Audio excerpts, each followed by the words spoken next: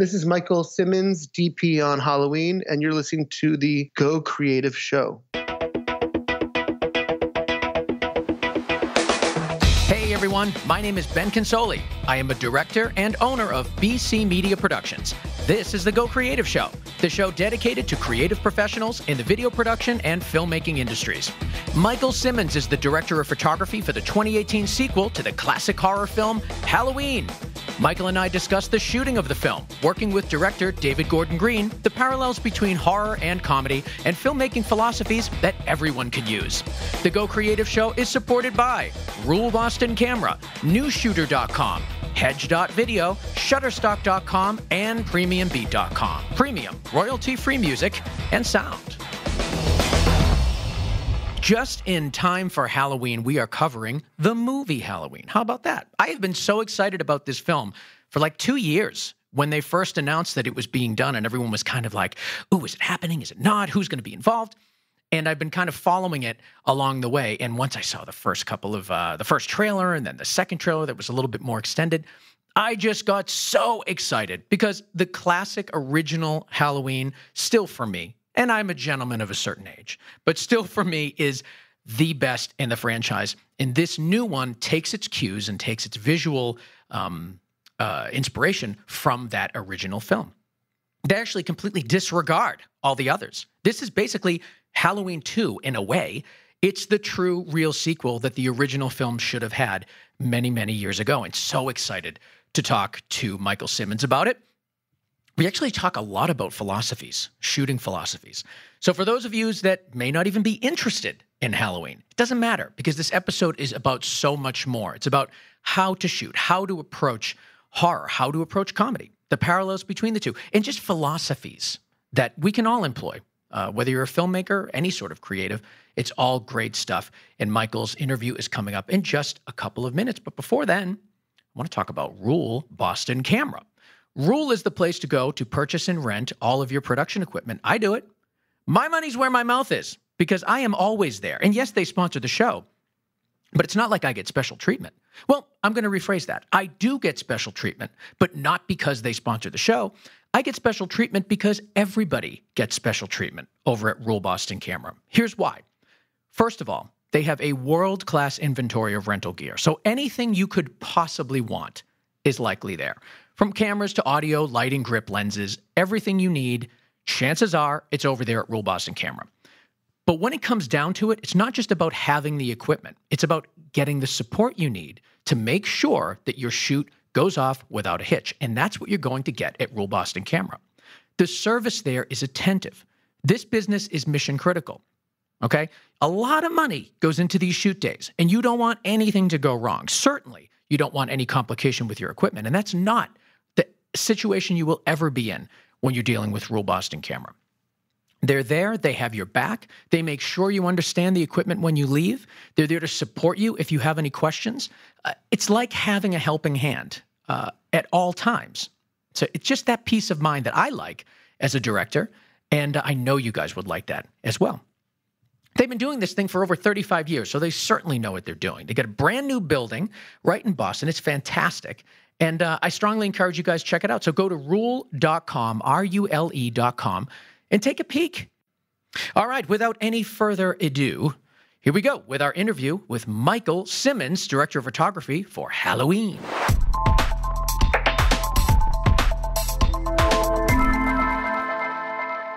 All right, so I'm here with Michael Simmonds, the director of photography for Halloween. Really excited to have you on. I'm such a huge fan of this franchise, and I think it was like maybe 2 summers ago, word started getting out that this was being worked on, and I've been so excited ever since, and really excited to have you here today to talk about it. Look forward to talking about it.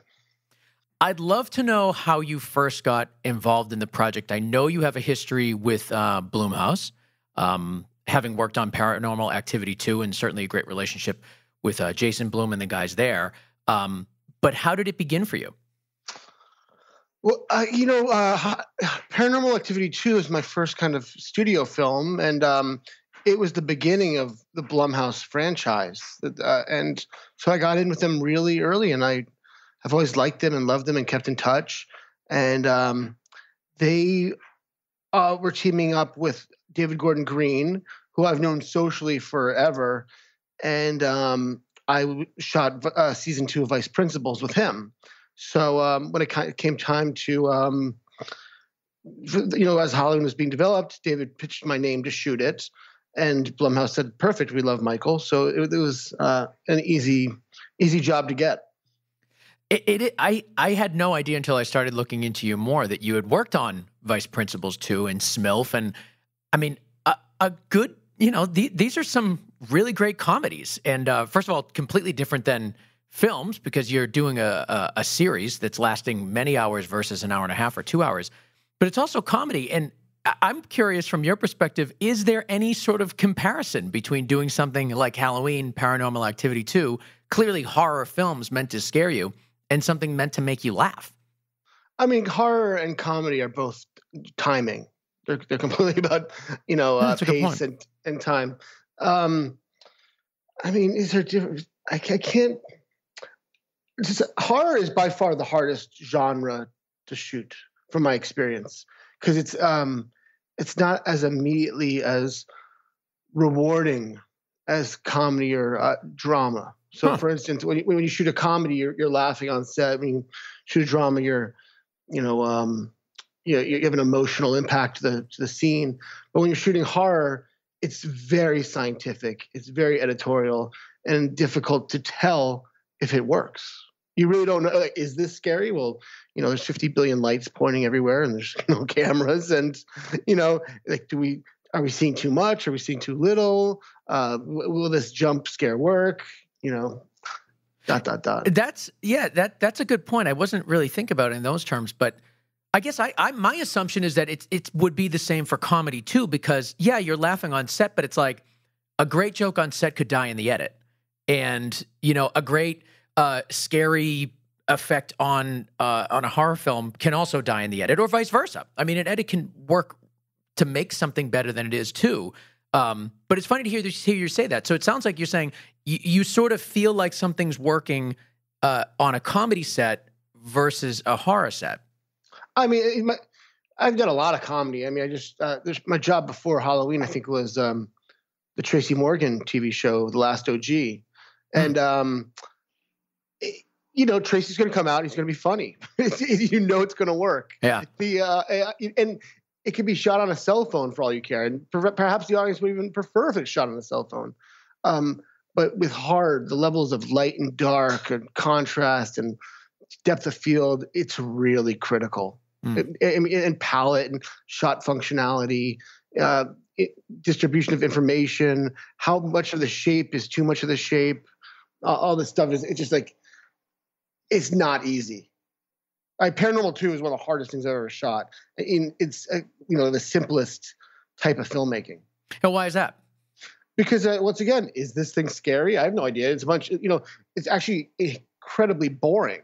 It's a bunch of security cameras and people improvising and talking nonsense, and then occasionally a minute specific detail in the background, adjusts, and you hope the audience responds. Yeah, I think if you're, it's one of those things where it's like you can always rely on jump scares. You can always rely on making a jump scare more effective by having a loud sound or a flash or something that gets your other senses.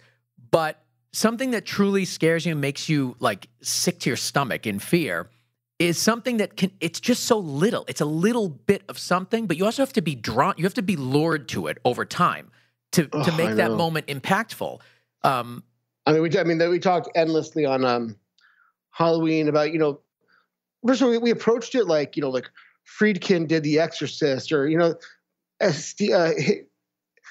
great directors who made great horror films that aren't horror film directors. We studied those films, because David hasn't made a horror film before. I'm not, a horror guy. So we really try to find which are the exceptional movies made by non-horror directors and lean into those. And, what's the first act in a horror movie like this? Well, generally it's sort of just establishing family drama, like in a Bergman sense, like who who resents who and who loves who and who feels unloved by who. And then you slowly introduce some suspense, and then by the end you have long sequences of violence.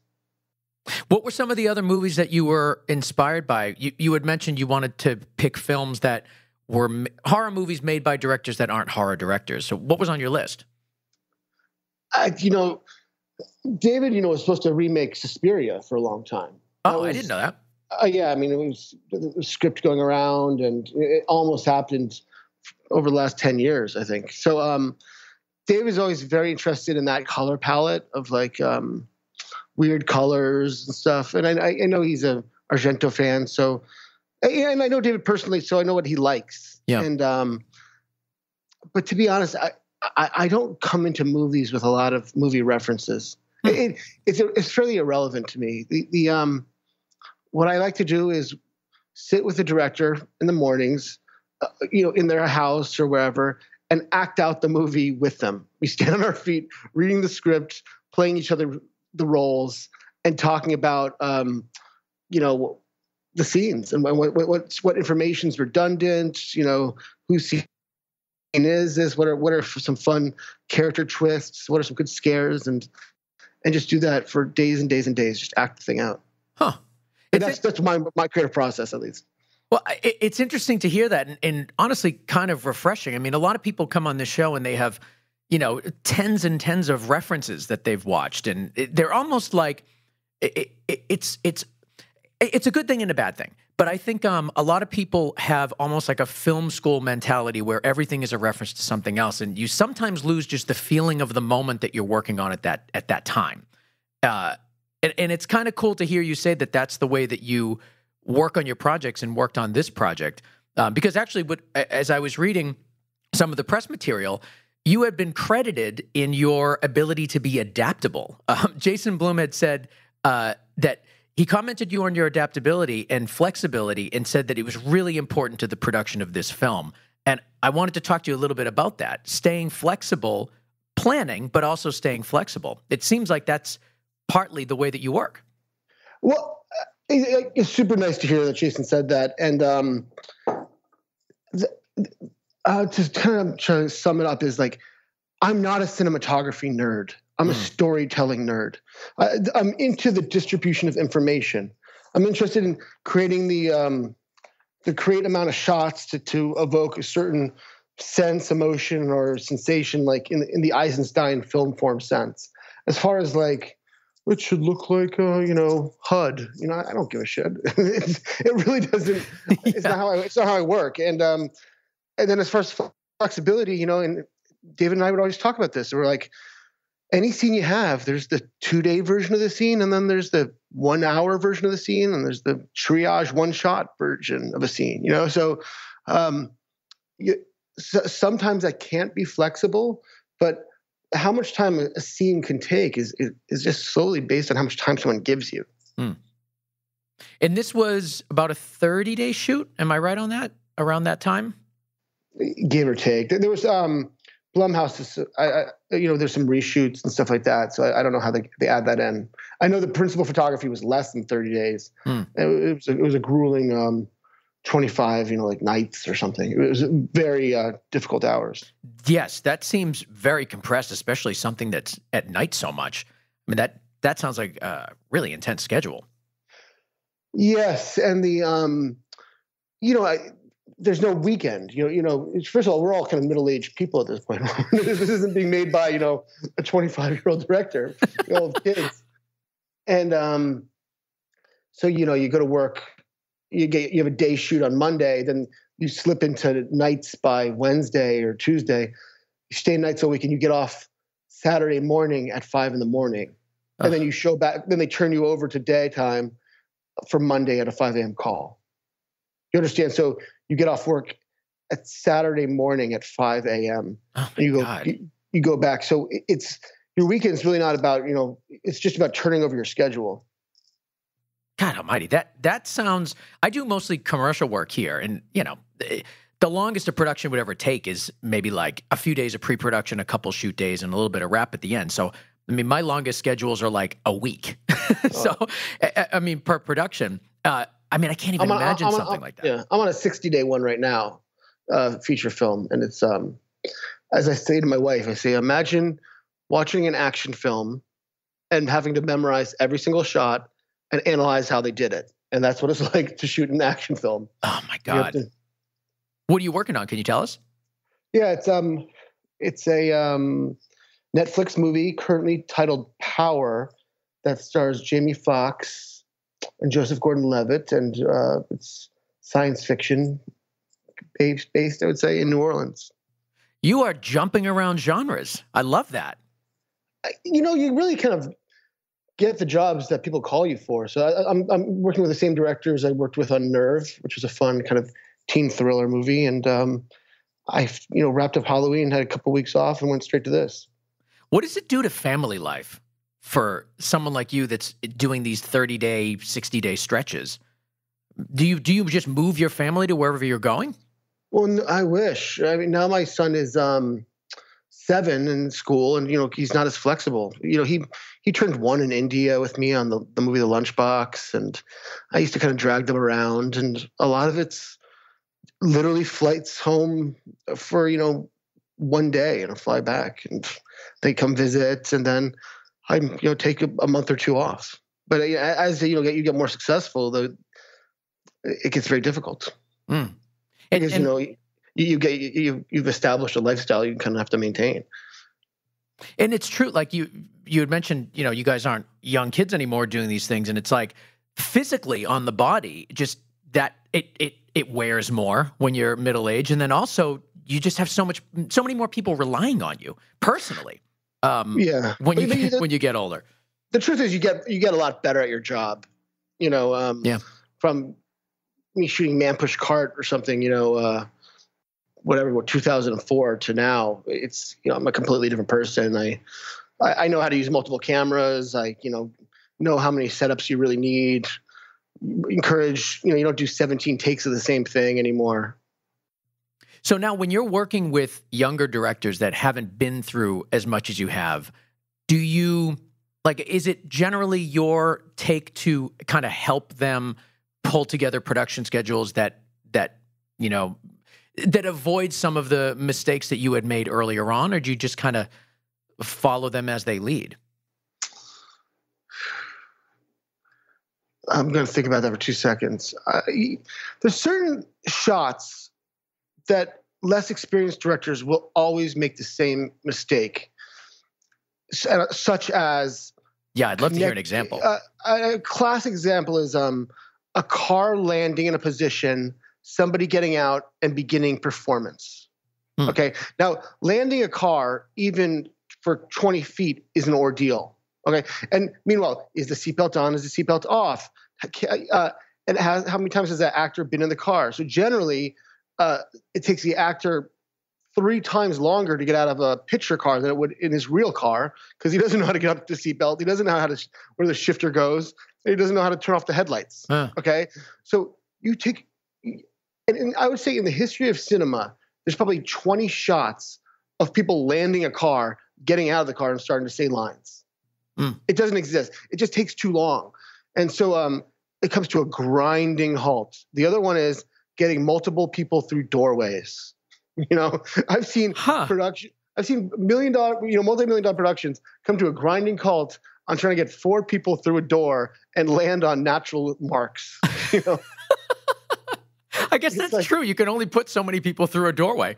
Well, because the way they land, so you see all 4 people. Is let's say a bunch of people walk in a room and see something. You have to stagger them for the shot in a very illogical way. You understand? So it reads fine on camera when they're already there, but as you just so you have the first 2 people already there, and just the last 2 people land on the marks. It feels much more natural. There's a handful of these shots. Trying to get a wide shot perfect. Wide shots only exist for geography. There's really not performance in them. Movies are medium shots and close-ups. That's what 90% of a movie is. The wide shot is just atmospheric, geography, and stuff like that. And you just need the them to roughly hit their marks, or in the violent pieces, exaggerate our emotions bigger than they will in other shots. And, when people's bodies move, that's when you go to them. But there's no reason to do it more than twice. That's very interesting to hear you say, because I've been on sets where directors will nitpick a wide shot to the point where you've lost all your time that you were going to dedicate on mediums and closes in your wide, trying to get it perfect, something that is really only going to be seen for a very short period of time relative to the rest of the piece. That happens a lot. It happens in the commercial world, so I can only imagine it happens in the filmmaking world. And also the less experienced director will obsess over detail. But a lot of it's the problem with these interviews, to be honest. These American Cinematographer and all these film magazines really fetishize these, like, the legendary behaviors of eccentric weirdos that took 5 days doing a shot, but it's just made up and fabricated and not the norm. A director like David Gordon Green, who does this day in, day out, that guy directs more per year than anybody. TV, film, commercials, everything. He knows what's important. He knows what shots he needs.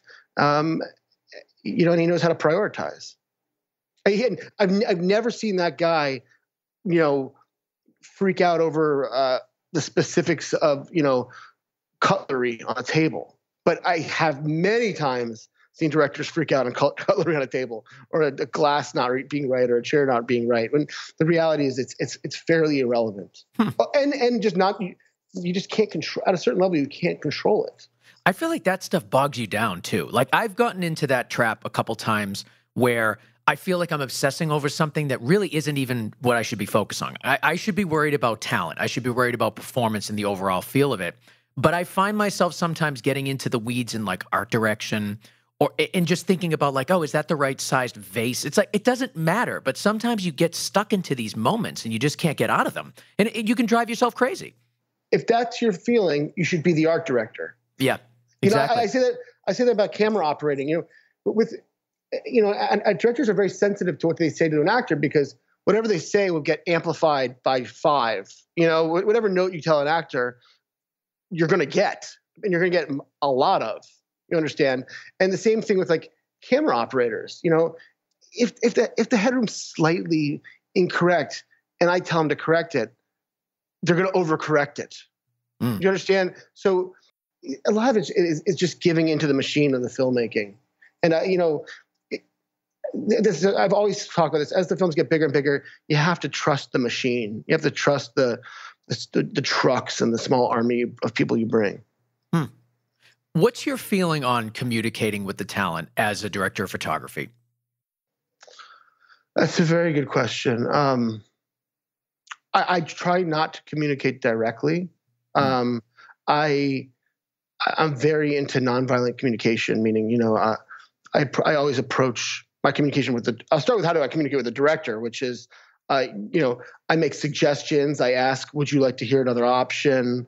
Do you feel passionate about your decision? Would you like to, converse about other opportunities? If you go into these conversations with, I have a great idea, yours is not great, which is what 99.999% of people do, you will lose the argument, because you are beginning from a place of hostility. So you got to find a way to, one, bring in your input at the appropriate moment, because there's no reason to give a dialogue note, during pre-production. It's so irrelevant, And then but then when it comes to talking to the talent, I really kind of try to stay out of it. I have a friendly relationship with people and stuff like that, and if they're in earshot distance of the director, they hear what I'm saying. But and if the light looks nicer, if they lean in, I might make that suggestion. But otherwise, I kind of try to adjust to them. I loved your list of questions just a couple minutes ago. Like, those were fantastic ways of offering the possibility of you providing another, some input. Like, it was even different than saying, like, I think we should do this, or I think we should try this. It wasn't even that. It was I almost want to hear that again. Those were such really great. It was such a great way of saying, I have an idea I'd like to share, but are you willing to accept new ideas right now? Like, I loved that. I mean, as a DP, I have, I don't envision a scene. I have 5 ways of envisioning a scene. Like I have more ideas than anyone can handle. Directors have a specific idea in their head going into something. And this is a little antidote, but once on Vice Principals, I was pitching David something. And David, who's a very honest guy and very close friend of mine, David goes, Mike, for 5 seconds, will you just let me say my thoughts first? and I'm a person that I will always blame myself and, think, how can I make myself better? And I said to myself, my gosh, he's completely right. He's completely right. And so now I approach my collaborations, which, first of all, what are you thinking? Would you like to discuss other possibilities? Do you feel passionate about this? And yada, yada, yada. And it should, like, even the word I think is a hostile way to phrase something. Yeah, it is. In a collaboration. That's ultimately not your say.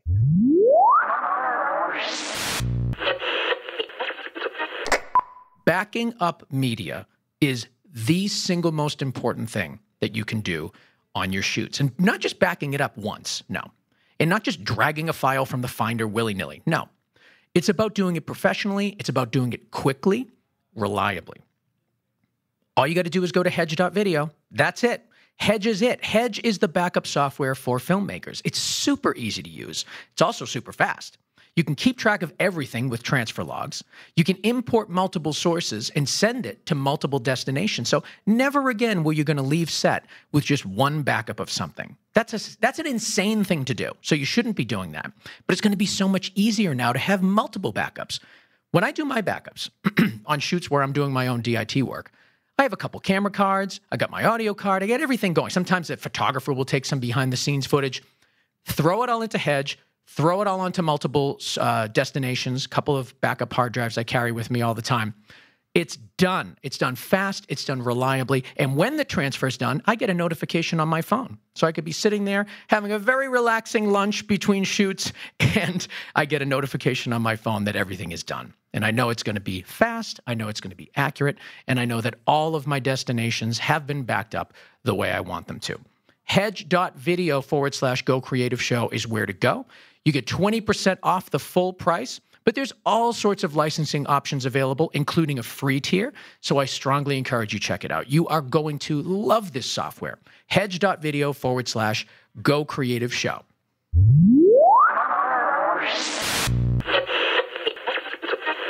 I know you do a lot of commercial work too, and if your experience is like mine, you may agree with this, but I often find that the people from the ad agency, creative directors at the ad agency, are generally much more in control than directors and producers that are brought in to make that vision like a reality. Like, it seems like the driver is generally the creative directors, even when you have like a larger name director on something. At least that's what I've seen in my experience. I don't know if you agree with that or if it's the same at the level of works that you're doing, but on the film set, do you feel like the director is still maintaining their vision throughout? Are they kind of or even compared to a TV show with a showrunner, where a showrunner would sort of have almost more of a say sometimes than a director, especially directors that come on a single episode basis. How does that compare in the film world? First thing, I'm not a high-end commercial guy. I get a handful of these things a year, and I don't really truly understand the power structure of how they work. There's the ad agency and the production agency and sure. the director.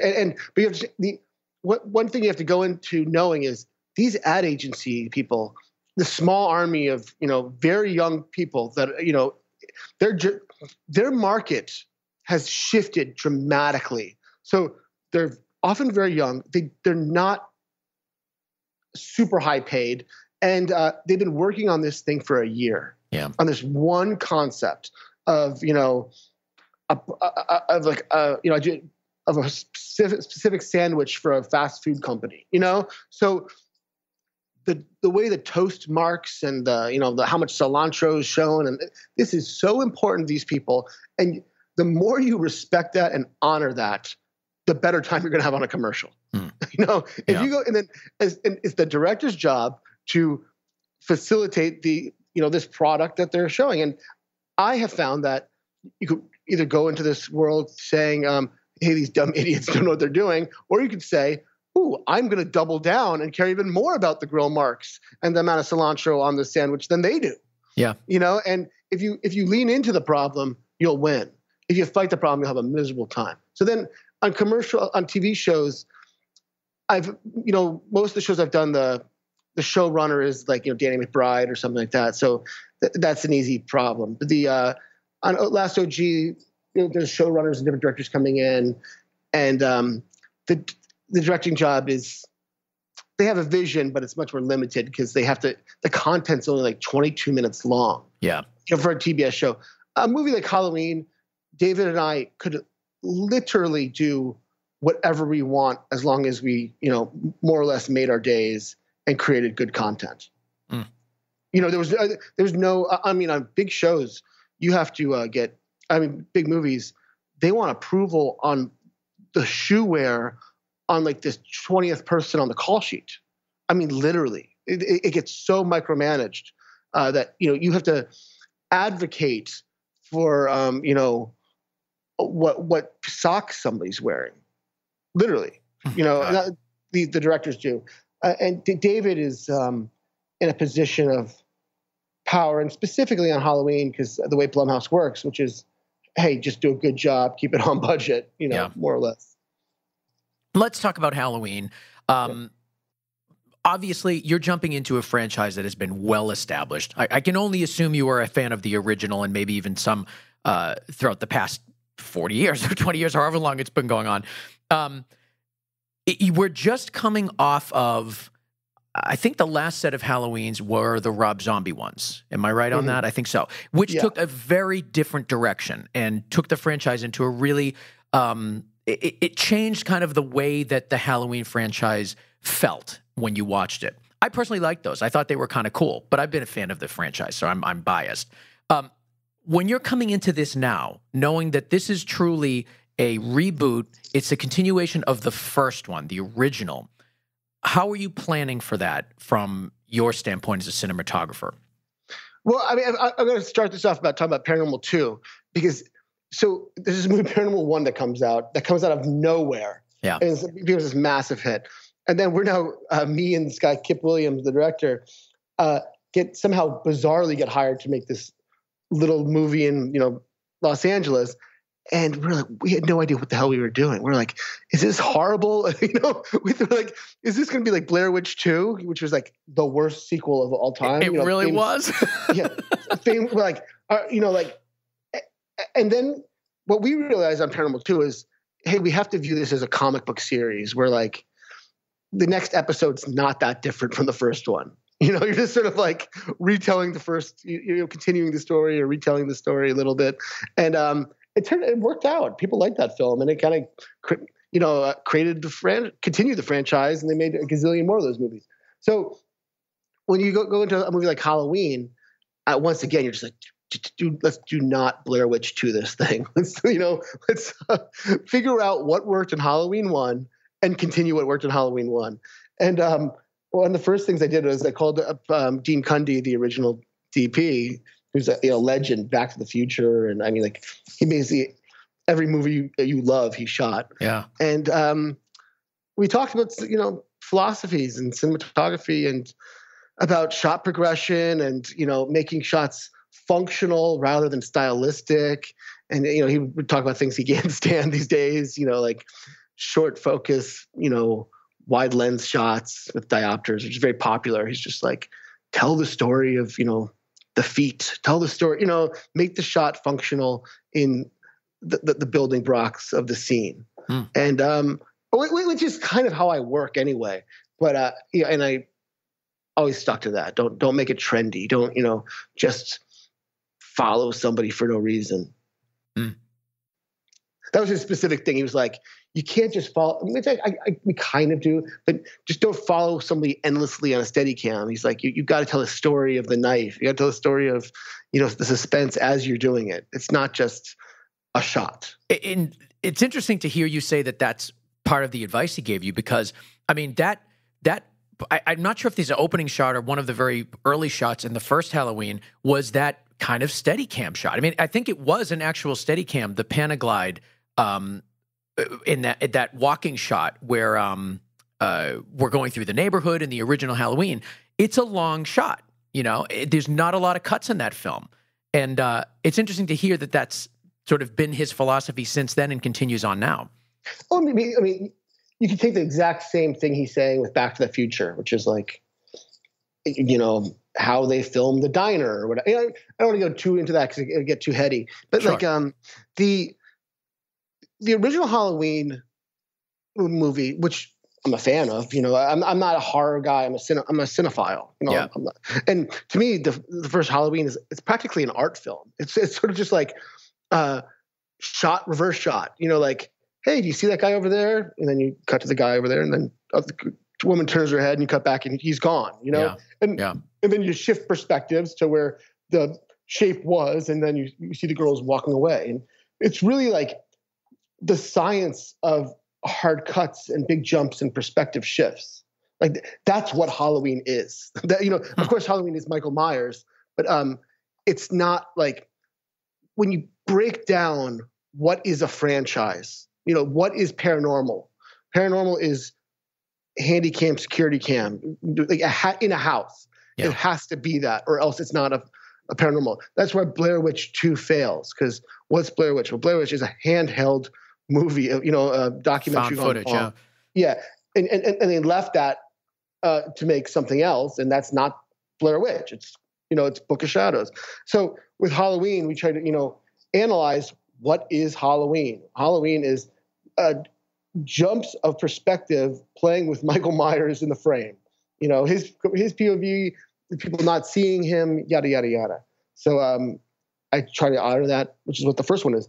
The audience wouldn't handle the pace of the first one today. There's no way. I mean, people think they want it, and we shoot stuff like that, but they need more cuts. It's just not the way movies are digested anymore. Yeah. Tastes have changed. Yes, I think the attention span has shortened. The acceptance of a long shot has shortened, but it still is longer relative to what is commonly seen nowadays. And I feel like that's something that you guys were staying true to. Oh, 100%. I mean, we tried to ramp up the pace of our Halloween 10% more than the original. It's something that just kind of made it palatable, but we did not want to reinvent the wheel on this one, which is kind of really what happened. I don't blame them because with the Halloween timeline is extremely convoluted. It takes two different journeys. Like there's ones that are he's the sister, and then there's ones that are not, and then there's number 3 which doesn't have Michael Myers in it. Yeah. It's because John Carpenter doesn't own the intellectual property. It wasn't his. So we were trying to bring back what does Halloween, make a sequel to it. And it seems like John Carpenter was involved heavily in this one as executive producers, what his title is. But it seems like even reading more about it, that he was that you guys, David Gordon Green, kind of wanted his blessing almost for the direction that this went in. I would assume David Gordon Green, who's a genius, insisted on his blessing for this. Yeah. And I bet you that was part of the deal. But this is one thing that people often don't understand, which is I'm just a cinematographer, meaning, I come in, I work with the director, I figure out the shots, I figure out where the lights go, participate with the cameras and the art department, the logistics of filming, and then I leave. And then I don't see anybody again until a color correct, which I show up for, 25% of, if I'm lucky, because I'm usually busy. And then I get invited to a premiere that I can't make. And then I go, well, I buy a ticket to the movie and watch it just like anybody else. And then sometimes I'll see it, in a Target and buy the DVD. That's literally my relationship to what I shoot. So the idea of me knowing every minute detail of Carpenter's involvement and stuff. I know he was on set one day, I know, but I think, he was involved with the music and seemed like a very nice guy. But I can't speak for a lot of that kind of stuff. I want to talk about your work with production designer Richard A. Wright. I was reading in some of the production notes that obviously the inspiration comes from the first Halloween, but time has passed. It's 40 years later now. So when you were location scouting, you were looking for textures that are a little bit older, aged environments. I think some of the words that he had said were like saltier, more textured. And I'd love to hear from your perspective, because I know you guys were scouting quite a bit before you started shooting. And I'd love to get some of your insight into how the locations were picked and why. I cannot speak more highly of Richard Wright. By the way, Richard Wright's been working with David Gordon Green since George Washington. There might be a movie or two that he didn't participate in. And David Green's gang, and I know David for 10 years at least, and I worked with him before in commercials, vice principals. I'm the new guy. Yeah. I know this guy. I've had sleepovers with David, and I'm still the new guy. Richard goes back, since they were teenagers. Wow. And there's other people on the crew like that too. So Richard really steers the ship in locations. So when I get down there, their location manager, Scott Clackham, is also a producer, went to school with them too. So you're talking about people that know each other like brothers. So Scott Clackham and Richard really, already had a lot of input, and a lot of movies is logistics. You're looking for, these nice words and poetry, but a lot of it's like, where can we blow something up at night? Yeah. So, for some bizarre reason, they brought me down extremely early into prep. So I was there on the first scouts, which generally I'm not. Normally they kind of pick them out. And a lot of fun things we found, like the mental hospital. Like Richard brought us there for the school set. But then we looked out at this checkerboard thing, and we just, I always use the word jam. Let's just jam ideas. And I said, Richard, let's jam this. Like, wouldn't it be fun if Michael was out there? Because the script said in a seedy, dark, a dungeon of a place, like Silence of the Lambs. And we just weren't finding that. And then we were like, let's just make it surreal and weird. Like, what if Michael was in the middle of a checkerboard? So we sometimes just lean into the mistakes. I was going to ask you about that, because I just watching into the trailer, I never in a million years would have thought that was an actual location that looked that way. It just seemed too perfect. But the more I read that it was something you actually found, that's amazing. What an odd, weird environment. It was just perfect. It was perfect. But this is another one of these, myths of the film magazines and stuff, which I'm always trying to debunk, which is get rid of the word vision and replace it with your assumption. Okay. So often, people, they interchange these words, which are, you really just assumed it was going to be that. You didn't envision it, and an assumption is the weakest form of a creative choice. So as I work with the directors and production designers, and I'm what I call jamming with them, I say, let's just pretend there's a gun to our head. Let's say we have to shoot it here. And often that's where the really awesome creative decisions come from. Yeah. You have no choice. There's an actor outside, there's a camera, there's a truck. You have 5 hours here. What do you do? And sometimes that 10-minute conversation creates the most amazing things, and other times it says it doesn't work. But I'm happy we had it. I want to talk about kind of the way you approached Michael Myers as the character in here, because he's certainly supernatural in some ways, but he's also grounded because, his appearance is just a guy walking around. And you have to make that scary. You have to make that imposing. Yes, the mask is scary. Sometimes you don't even see that. You just see the frame of a person walking. How are you approaching that to make him clearly appear different than any other person in the film, but also not just a person, but somebody that is imposing and menacing and scary? I think one way was put him in the middle of a checker field. Because what other his back's going to be to camera. You're just going to be able to make it out. Maybe I can get away with is massively out of focus. The broad strokes is you can't see Michael's face until the mask gets put on. Of course. I mean, it's the rule of the people. We explored these avenues in going over the script, which is don't go into Michael's backstory. The second you go into Michael's backstory, the audience, it's like pulling away and revealing the Wizard of Oz. You've just destroyed the illusion. Yeah. You know, this is a magic trick. What is Halloween? What is the franchise? It's about a boogeyman that's written as the Shape that, you know, appears and reappears. He doesn't fly. You know, it's grounded in some reality. And he seems to like to leave bodies hidden in creative ways. You know, that's another thing when you analyze the movie, like, why Michael kills people and he kind of hides them, but he kind of, you know, has created semi-art projects with them. But, you know, when you really analyze it and you think about it. So that's what we try to lean into. And of course, there's just the technicality of, you know, making a suspenseful frame without seeing him too much and just seeing the evidence of him and, you know, and how, you know, how far is too far and how dumb is too, you know, did we cover his face too much with a branch at the cemetery or not enough? You know, you get a little variation, some lens choices to make the decision later, but you can't get too close to the dude.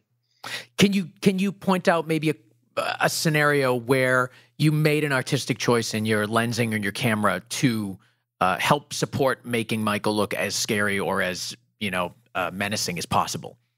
I mean, my favorite scene. Well, you have to understand, I haven't really fully seen the movie in the theater. Sure. How to make him?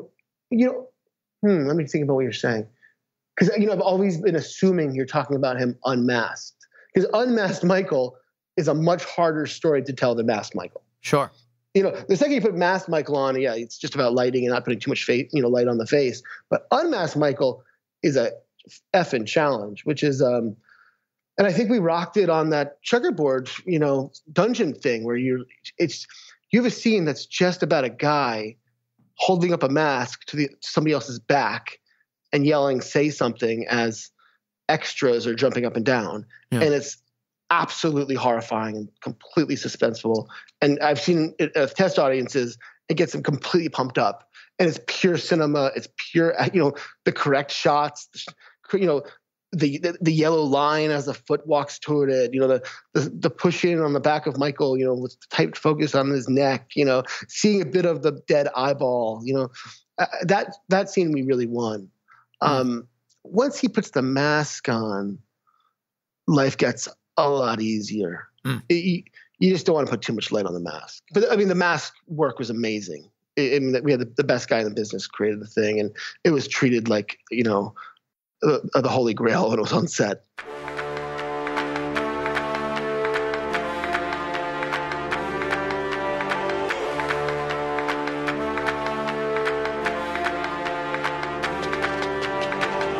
You are listening to the PremiumBeat.com Song of the Week. It's called Walls of Jericho by Wolves.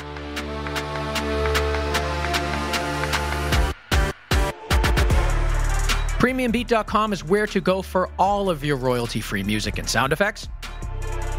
If you go to PremiumBeat.com, you can get access to a collection of thousands of royalty-free tracks. Thousands!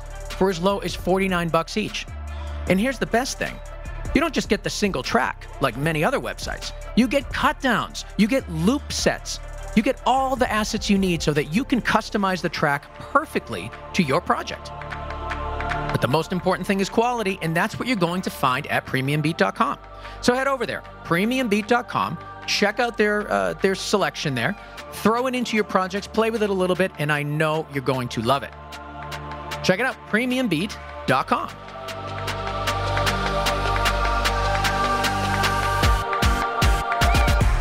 And lastly, let's talk about Shutterstock.com. Shutterstock has over 8 million royalty-free video clips, and many of them are in 4K. Just this week, there's been over 70,000 clips added. So it's an endless supply of footage that just keeps being put on there. And the thing is, it's not, you know, quantity over quality. It's quality. It's quality and quantity, which is kind of insane. But that's what you get at Shutterstock.com. It has super easy pricing, so you can always fit it into your budget perfectly. And if you want to save some money, which why wouldn't you, you can buy video packs, and that allows you to prepay for a selection of downloads, and you end up saving a lot. I mean, you can save hundreds of dollars when you do this video pack, and that's what I tend to do all the time. But I also go there for inspiration. Sometimes I just go to Shutterstock.com, click on the footage tab, and I just look around because the clips they have are so well curated and put into these categories that are so interesting and new and changing all the time that I just go there for inspiration. I certainly use their footage for much more than just my own projects. I use their footage and their photography sometimes to just create director treatments, to just explain to other people what my vision is. So there's so much more to do at Shutterstock.com than simply just look for stock footage. It's to look for inspiration. So head over there, Shutterstock.com, check out what they have. You'll love it. I know you will.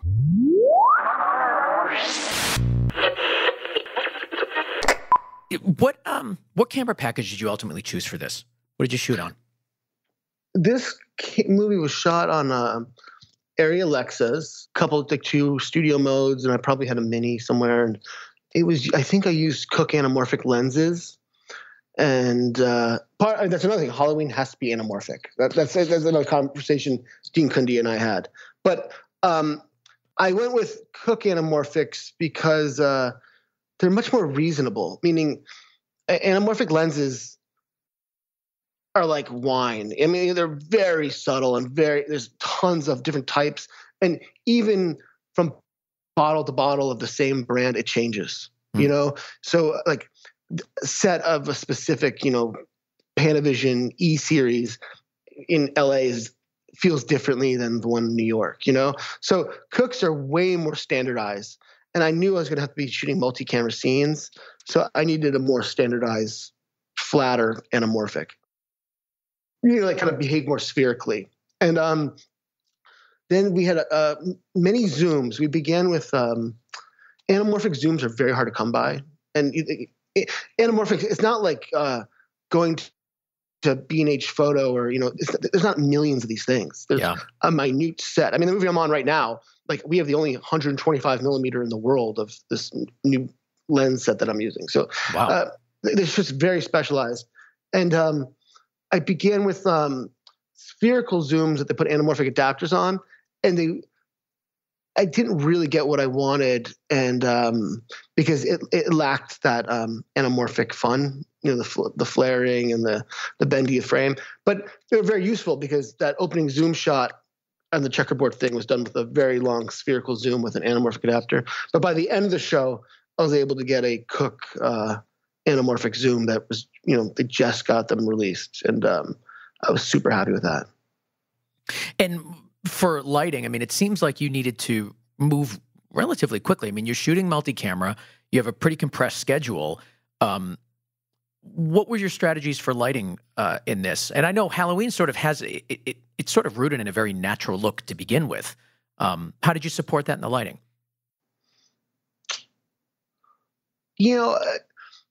I've never, maybe it's a fault of mine, but I'm never very poetic about how I talk about lighting, which is lighting first begins with where can I put the lights? Where can I hide the lights that are not in the frame? So, it's very functional, as they say. And I like super instinctually, I look at a shot and a direction, and I think, where the dominant source is, where's the passive source, and what colors would be fun here. And I really shoot from the hip when it comes to lighting. I don't come in with reference boards. I don't come in. I never have. I've never really talked about it to me. I only talk about it when studio execs kind of make me, and I kind of like make a fun little empowering speech that I type up and think about, but I don't. Your book report. My book report, literally, but I don't view it's a functional art form, and this is something that like the fundamental difference between photography and cinematography is that cinematography is functional at its core. Each shot is functional. It tells a certain story. Man going through door, getting kids over fence, indecent proposal kiss, a woman walking away angry, wide shot establishing a lonely boy with security lights turning on him, revealing Michael in the back. They're just building blocks. They're not Diana Arbus pieces. They're not William Eggleston photos.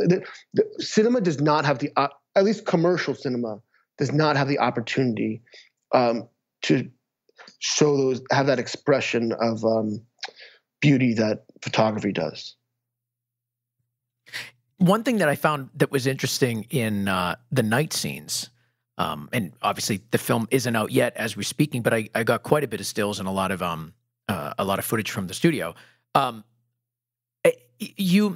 There's a lot of color in the night scenes where all of the houses have little pops of, certainly there's like this warm orange color that's coming from the homes. Then there's also these pops of kind of interesting colors. There'll be like a green or a purple or a red or something that really catches your eye as you're walking through. And you don't need to rely on the typical kind of cool blue moonlight to light your exteriors. It's sort of like you're allowed to keep your exteriors really warm.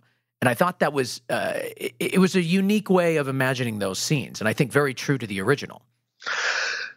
Yeah, I mean, it's just probably like the way I kind of grew up in cinematography, which is moonlight kind of got out of fashion. Yeah, maybe we'll come back. I don't know. So I think the only time I kind of like went moonlight is when the bus scene, when the bus is like the mental patients escape. Yeah, and but when there's a lot of new lighting. Lighting has gotten very LED heavy. Yeah, which I used to be more try to be old school and all that stuff like that, and sometimes I am, but it's very easy to change the colors of the lights nowadays. Meaning, there's an LRX lighting system we'd have for you put these robotic lights up in the lift. You used to have to put, and they could pan and tilt, and then you have the condor has an arm that adjusts, and then these things with some kid on the set who's got an iPad basically changes the color and intensity on the ground.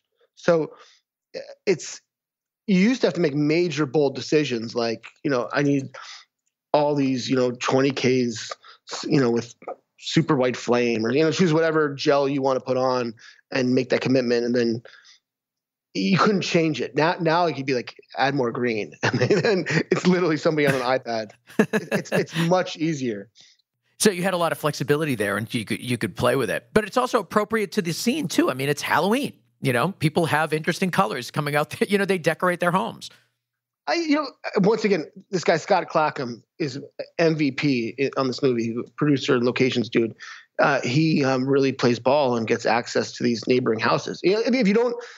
The locations guys, if they can't get access to people's houses that are in the background, you can't get lights in them. Yeah. So with the gaffer Bob, we were able to get access to a lot of stuff. And we shot in Charleston, and they're still kind of new to filmmaking, and encourage us being there and are willing to play ball and get lights where I might not be able to get them when I'm shooting in New York. Yeah, I mean the locations look really, really cool. I didn't know where it was shot till I got the prep materials, but how was your experience shooting in Charleston? Well, that's a whole nother conversation, which is Halloween takes place in Chicago, but Chicago in Halloween is actually like some LA neighborhood, like Glendale or something. The Halloween fans will kill me for getting it wrong. But so there's like, you want your location to look like Halloween 1978's version of Chicago, which is really a 70s version of an LA suburb. You understand? Yeah. Just like the timeline of Halloween, it's so convoluted. So the locations are very dictated by like what looks like shit in the original Halloween. And I mean it's tricky because Charleston doesn't have curbs. Like the property just gradiates into the street, unlike Los Angeles or Chicago. So little things like that we're kind of trying to avoid, and palmettos and all that stuff like that. We're like, well, I think we got less palm trees in our Halloween than they got in the first one, so we're okay. I love that. The more we talk, what I hear a lot from you is this idea of functionality and this kind of organic approach. It seems like almost every question I have is almost answered by sort of, what was available to us at that moment and making things work and that flexibility there. And it almost brings me back to one of the first things I said and the first things I read is your ability to be adaptable. It seems like that is just your style. This is you. And you make work the situations that you have available to you. It's really cool. I was once filming on Nerve. We were filming a location, and it was a perfect location, but it had a giant pole in the middle of the room, and it's cinematography and giant poles and pillars and stuff like that are the enemy because. Editorially, they jump around the frame. Like you can't cheat space because the audience knows where the pole is. Yeah, you're just like every single shot. You're basically taking apart a house to get the next shot. You understand? Like it's where a couch is in a movie is irrelevant. It's floating all over the space. You understand? Like at least that's the way I work. I don't just go in. I move everything. So for every single shot. Yeah. So poles are extreme problems, and and Rel, the director, one of the directors of Nerve, was like, let's just lean into it. Let's just make the scene about the pole. Let's lean on it. Because let's approach this pole like it's Steven Tyler's microphone. And this was one of these like lid blowing things in my creative life where I'm like, you know what? Analyze the situation, figure out what the problem is, decide if it is a problem, and then decide, should the problem become the solution or is the problem an actual problem? And often, whether it's an awkward piece of dialogue or an awkward set piece or something, leaning into it can be a lot more fun than trying to avoid it. What's more fun? Embracing this pole and making Steven Tyler's microphone and having the actors touch it and move around it, or making the entire day about avoiding the pole? The first one is obviously more interesting and challenging and fun, and every day should be interesting and challenging and fun and not feel like a fire drill. And that's my one thing that I'm constantly trying to avoid, which is making making my life feel like a fire drill. Everybody, get out here. Everyone, get back in the van. I love that. That is a good philosophy that I think can carry across anything that people in our audience are doing, anything that people are doing in the whole world. It's a unique perspective, and I like it. And I appreciate you coming on the show to share it. All right, we just got a couple minutes left. When people are watching Halloween, and I know that many, many, many people will be watching this movie when it comes out, is there something that we should be paying attention to, that we should look at, that you can give us a little bit of behind-the-scenes information on? Is there a scene or a camera movement or something that people can pick up on as they're watching that and get a little insight from you as to how that was made, or a little behind-the-scenes story that may not get out in the press? Something juicy and interesting. Let me think for a couple of minutes. I mean, I just, when we shoot this, when we were making this movie, we'd be like, does this work? And then we'd start listening to the music on the set. Oh, we put the visual score on, and we're like, fuck yeah, this works. I love that. And that was the ultimate indicator. And, Danny McBride and David would all be there. We're like, we have something. But I just want the audience to, have the same experiences I had in the movies, when growing up in Westchester, New York, and going to Yonkers and, watching, a classic mall movie, which is, go bring your friends, get pumped. And, I think we made something really good. I really do. I think we left our blood on the floor on this one. And we stayed true to it. It was super collaborative. Fun stories. It's just, it's a fun story, which is, there's a sequence in this movie. We're all just sitting there in David's office, me, the AD, Clackham, the producer, locations guy, and David's assistant, and we're talking about what should happen in that bathroom sequence. And Clackham just walks in the room, drinking his LaCroix soda thing that he always has, and he goes, hey, wouldn't it be cool if Michael just puts his hand over the that bathroom door and like it opens up and it's just like teeth falling. And then you find out later it's the teeth from the gas station attendant, you know? Yeah. And then the girl in the bathroom stall looks down and sees teeth. And David's like, yeah, badass.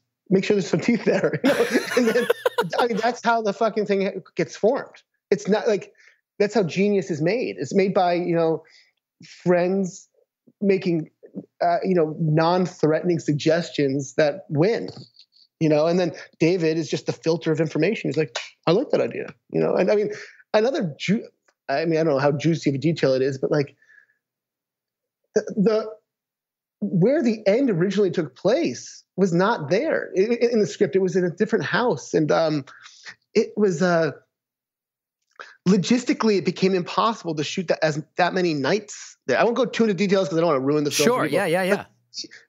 It did not end in Laurie Strode's house. It ended in the house. Okay. And oh my God, it got cut off. Skype was cutting us off at that very moment. You said it did not end in Laurie's house. What were you saying? It had the location of the ending was somewhere different, and due to a very technical logistical reason, we could not film that many nights at the original spot.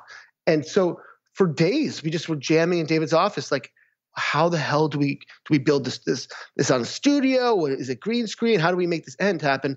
And David's assistant said, why not make it end at Laurie Strode's house? And then we all shut up and go, now that's a good idea. Oh, I love that.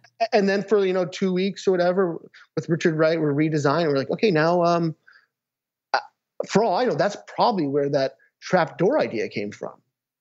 I mean, I don't even, maybe that's in the script, maybe it's not, I don't know. But it's all about these like creative suggestions, creative solutions, David being the filter of all information where good ideas and the genius of hopefully the final project really lie. Sounds like it's just all about being open to ideas. It seems like that's kind of where you're at in your career with all the projects you work on, and certainly this. It's a great philosophy. It really is. Yeah, that's what I always say, which is, and maybe I've hit on this too much, but like, there's nothing threatening about an idea. There's only the delivery of the idea that can be threatening. Yeah. And that's why, like, I like to work with directors where, like, you can say, hey, what happens if maybe some aliens should land in this scene? Like, at least you want to know, like, can we have a conversation about it? It doesn't mean it's going to happen. It just means let's explore. Well, it has been such a pleasure talking to you, and I cannot wait to see the film. And we have to have you back for your next project. I mean, it's very exciting for me to talk about the philosophies of cinematography and filmmaking versus the technical. And you're just fantastic at doing that. And it's exciting for me to have conversations like this. And I know our audience will love it. So thank you so much. No problem. Pleasure talking to you. Where can people go to find out more about you? I have a website called michaelasimmondsdp.com that I resent that I have to keep it updated. and I have a blog on it. It's basically a comedy blog about me hating to have to operate this website. I find the whole social media self-promotion thing very creepy, and I hope it comes to an end very soon. I mean, think it will, but I can only agree with you, but I don't think it will. The idea that like a man in mid-40s that has a career has to constantly be like, Michael Simmonds, bio, and like pretend I don't exist. Like I'm not writing it. It's too weird. michaelasimmondsdp.com. If nothing else, go there just to annoy him. Yeah. Leave some comments. Bring up his traffic so he has to maintain it. If you don't like Michael Simmonds, that's the perfect way to get back at him. Yeah. Enjoy. Thank you so much, Michael, for being on. I really appreciate it. All right. Thanks a lot, bud.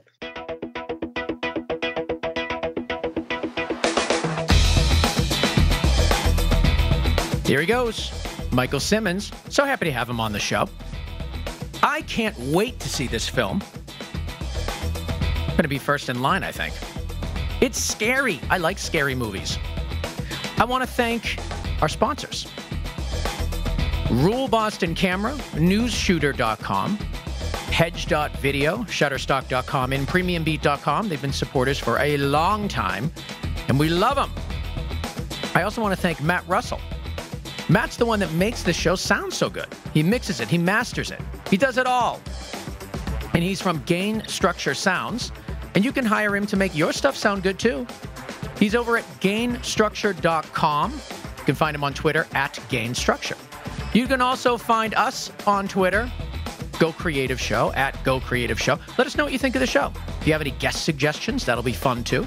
Of course, you can go to our site and see all the things going on. We got some big ones coming up, guys. Bohemian Rhapsody, Ozark. It's going to be a fun one. See you guys next time.